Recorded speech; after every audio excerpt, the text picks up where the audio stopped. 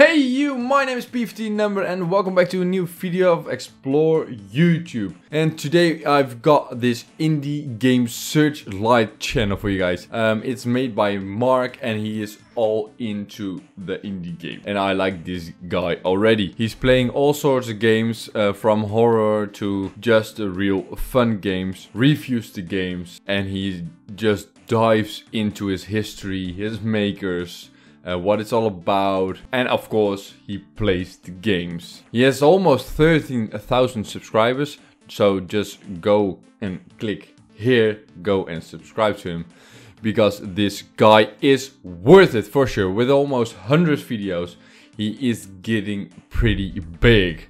Most of his work, or most of his info, I've got here, this website where to wear, and this link is also on his channel. You can go there for more info, and it's the source of all classic video gaming. So back to his channel. The latest favorite video of him is Party Hard, and I just watched it. I didn't watch a lot of videos of him, but the videos I watched I like very much, and that doesn't happen that often.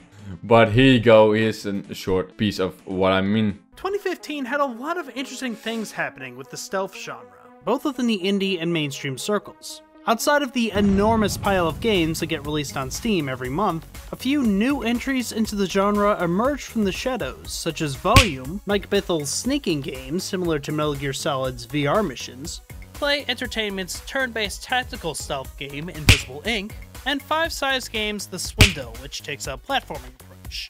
Not to mention the last lifeboat carrying what's left of Metal Gear Solid 5 from the sinking Titanic that Konami seems to be.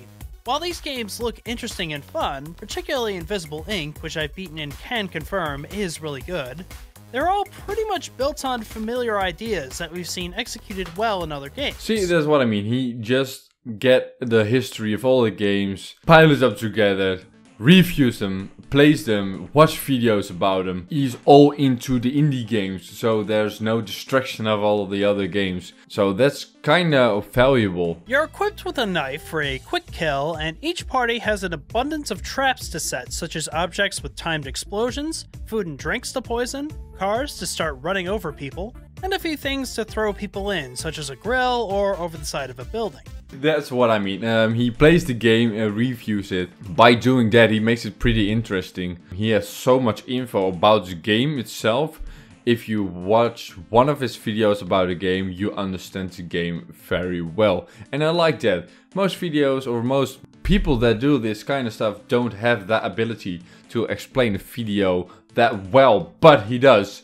So I appreciate that, and he keeps doing that in multiple videos.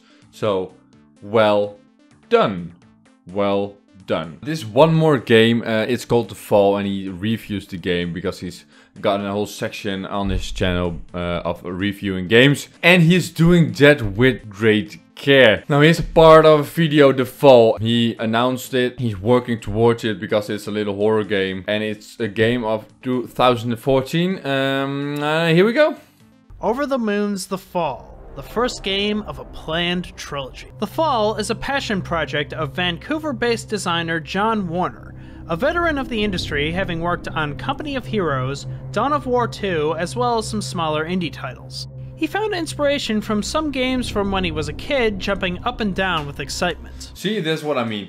He gets all the info, I don't know how, but he gets all the info, dives right into it, gets all the info from different kinds of videos, goes on the web, goes and research, and then comes up with this great video for you guys to watch. If you want to go and watch this channel, go ahead, it is worth your time.